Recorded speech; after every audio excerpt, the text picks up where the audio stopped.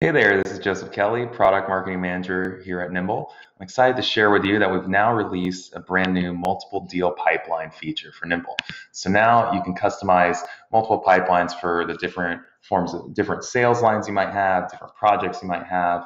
It's a great tool for your sales team, from SDRs to account executives to account management, your marketing team managing press outreach, and maybe even your internal team that's running different projects like website updates.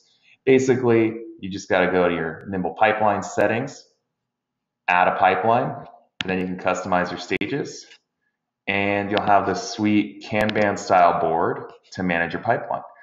Up here at the top, all you have to do is select the pipeline you want to visit, and you'll see that the stages will be unique to that pipeline you're on. And if you open up a deal that's on a pipeline, you can just select the pipeline you want to move it to there and the stage that you want to move it to.